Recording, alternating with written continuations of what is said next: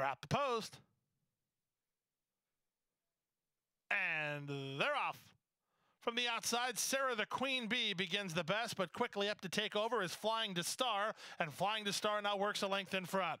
Picky Girl and Sarah the Queen Bee second and third. In between horses, Miss Sugar races on to be fourth. Outside in fifth is Calabria. It's a stretch of 2.5 lengths to Peaceful Warrior Girl, ahead of You Can Do Magic, and Charlotte's Dream is last. They make their way to the far turn and pass the half-mile pole. Sarah the Queen Bee going right after Flying to Star. These two hook up at the 3 furlong point with Sarah the Queen Bee and Ramsey Zimmerman doing the better work. Flying to Star is back to second, 2 back to Picky Girl third. It's a stretch of 4 to Miss Sugar in fourth, and proving to be fifth as You Can Do Magic. Then Peaceful Warrior Girl as they run to the top of the stretch.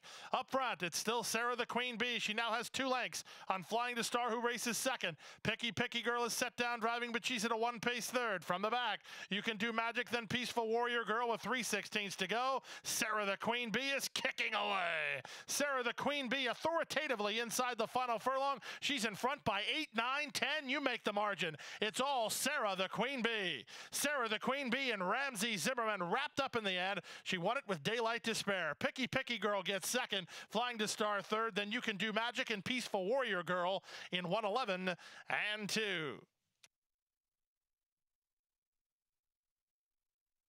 8 and 3.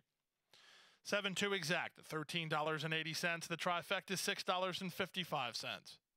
Superfecta, $50.40, $5.04 for a dime.